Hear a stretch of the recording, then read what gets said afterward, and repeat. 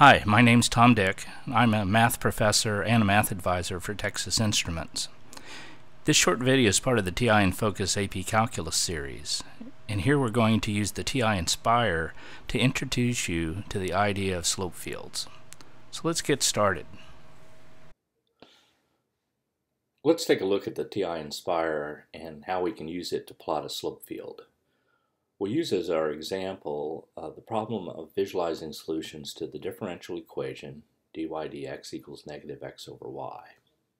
First of all, let's take a look at how a slope field is plotted by hand. We've set up a screen here where we have a lattice of points. These are points that have integer coordinates, so we have a grid of points here. I have a movable point that will move around this grid to different points. Now at each one of those points, what we're doing is we're going to take the information that's given to us by the differential equation, which is essentially local slope information. So at the point 1, 3, we know that a solution curve going through that point, if it's going to satisfy the differential equation, it would have to have slope negative 1/3 at that point, negative 1 over 3. And so what we've done is plot a small line segment that has slope negative 1/3 at that point, going through that point.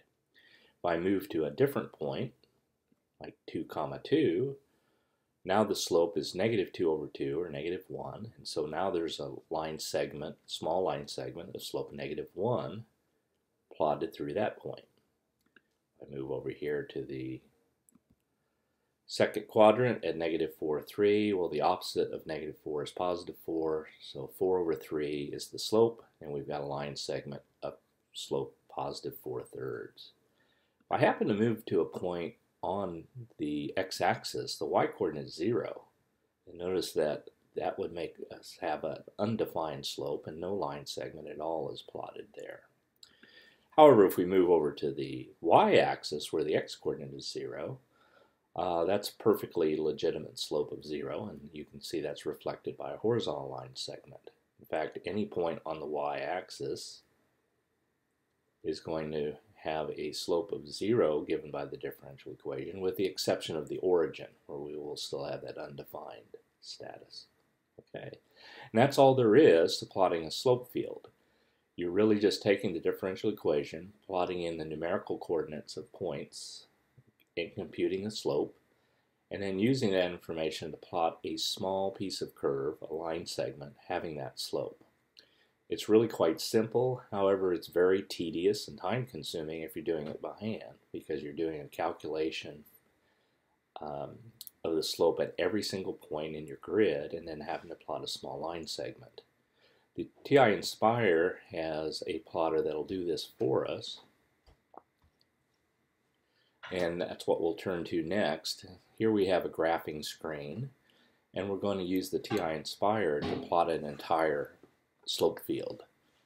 Okay, we'll need to choose our type of graph, and over here we usually use function graph, but now we're going to use differential equation plotter.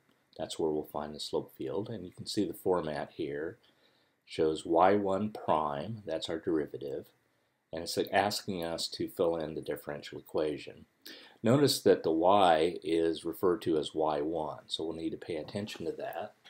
So I'm going to type in negative x over y1, because that's the reference. And let's try that again. And there we go. And there's a slope field that's used a different, actually a finer grid than what we had before. But you can see that when we've plotted all of these line segments together, it actually gives you a chance to visualize what the solution curves look like. And in this case, it looks like the solution curves look like parts of circles. And that's how easy it is to do a slope field on the TI-Nspire. For other resources like this video and others, see education.ti.com.